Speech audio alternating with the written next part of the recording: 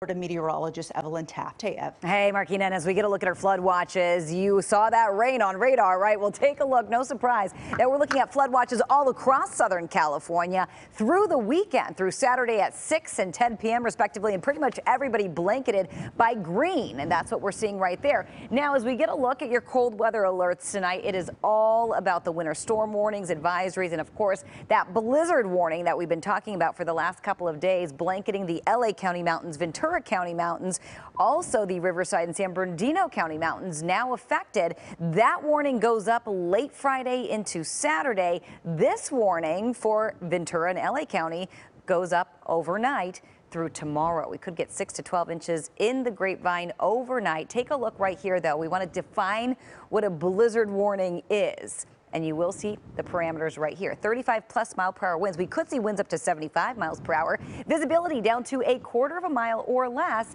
And we have to have these conditions in place for 3 hours or more. And we're checking all these boxes over the next few days. We're going to break down that snow. We're going to have more on snow totals. And of course, what to expect as we head into the weekend when we get a break and then another chance heading our way. Yep, I said another chance. But for now, Pat, Jeff, back to you. Oh, let's keep it coming. Yep. All right, let's check out how the storm is impacting our roads.